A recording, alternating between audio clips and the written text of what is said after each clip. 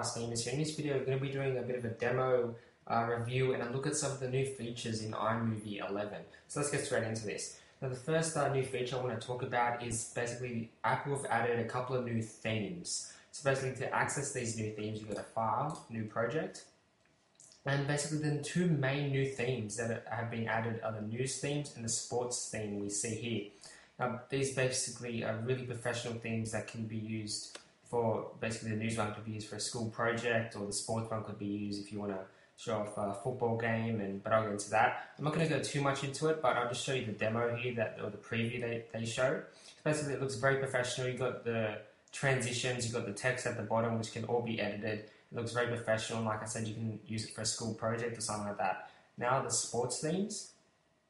So basically if you just filmed a football game, a soccer game, a basketball game, whatever, you can use this theme to match it up. As you can see at the top there, came up the scoreboard. You can get all stuff like that. You can add your own pictures. So if your team's got their own picture for their logo, you can add that there. And like I said, just like the new theme, it looks very professional. Alright, so the next new feature, and this is probably going to be the best feature in iMovie11. I've been playing around with it all day and it's just absolutely amazing and it's just so fun to play around with. So basically, this feature is called trailers. And basically, Apple provide a bunch of trailers and you can add your own video, add your own text and make it into like a real professional movie trailer. So to access this, you go to File, New Project, and just under the project themes, you scroll down and we have movie trailers. Now, we provided with about 15 or so movie trailer templates. We got action, adventure, sports, love story, romantic comedy, travel, all sorts of different stuff like that with their own unique theme. So put the volume down a bit there. So basically on the side here, it gives you a bit of a preview.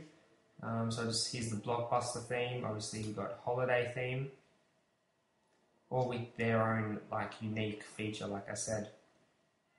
So basically you get the idea. Then we've got action, adventure, and stuff like that. So I'm just going to create a new project and I'll just do it YouTube test, and let's do create. Alright guys, so just before I begin, I really didn't have any proper video to use for this demo, so I'm just going to use some random video here I took of outside my front yard and backyard. So obviously when I finish the trailer, it's gonna make no sense at all, but just keep in mind this is just a demo. So basically here's just outline of your trailer. So movie name, you got they have one custom for you, but you just change it to whatever you want. So I'll just change it to YouTube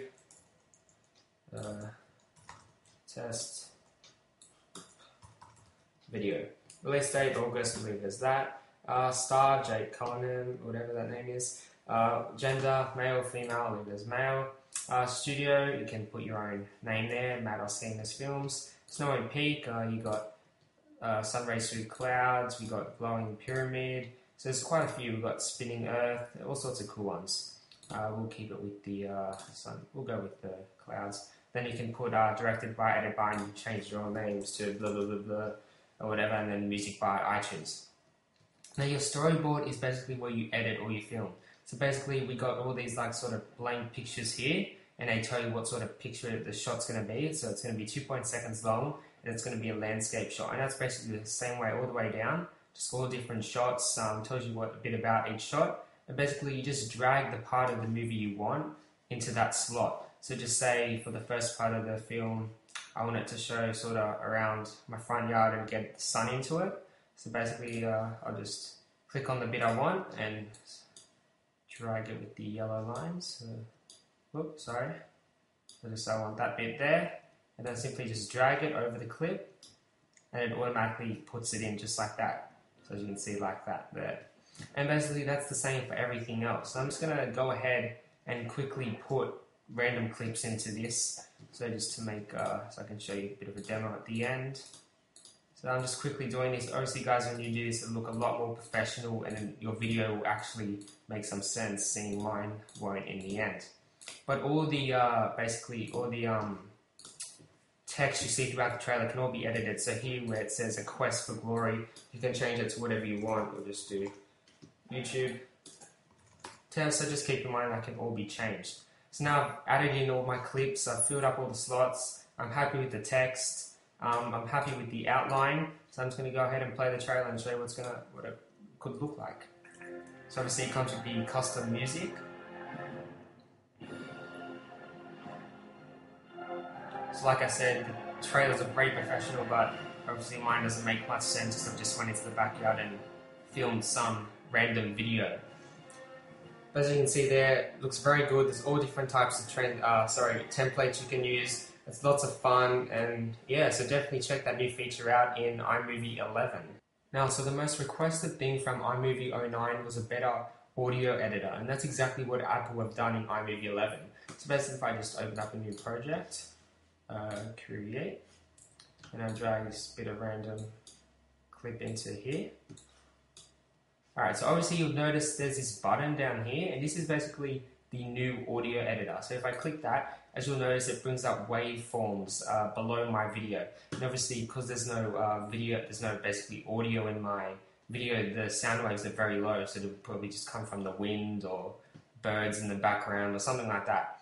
But basically, you'll notice that black line across there. Now that black line is basically the average line for where it's just a guideline for where your audio should be at. So if it's on that line, it's perfect, and if it goes above that, it'll signal that by the color of it going a bit orange. So I'll just demonstrate that. I'm just going to select the whole video, just like that, and basically I'm just going to go to the black line and move it up and down. So as you'll notice, I can move it up and down, and it goes, so basically I can put it to 0%, no volume at all, or I can put it all the way up, and you'll notice that certain parts of the video that the tips of the audio start to go a bit orange, because that's letting you know that the audio is going to be a bit too loud.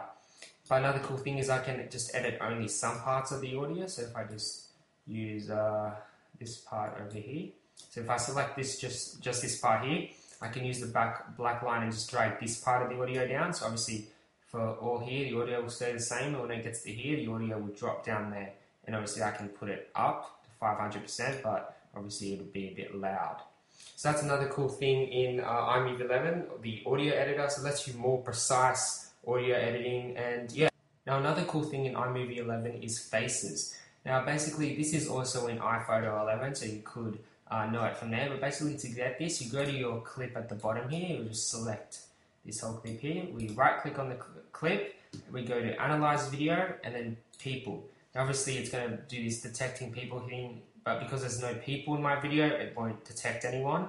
Basically, what it lets you do is, if you have people in, like I said, no people detected, but if you have people in your film, it's going to detect them, and then it's going to organize the clips for you that only have 2 people, one person, a group of people, more than 5 people, and then stuff like wide angle shots, landscape shots, and stuff like that. So if you want to organize your shots, or you want to make a trailer or something, and you want just 2 people in your clip, then obviously this is the way to go, because it organizes your clips for you. Like I said, 2 people, one person, sorry. So it's just an easy way of finding clips and getting around.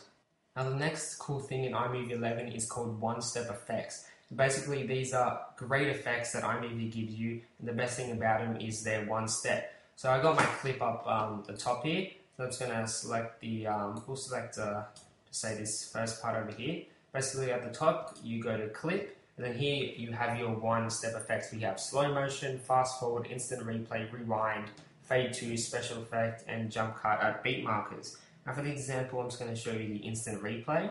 So basically I've selected this clip here, so it's going to show it normally, then it's going to do an instant replay of just this part here I've selected. So we'll go clip, instant replay, and we'll do 25%. As you can see here, we have, so I'll just play it.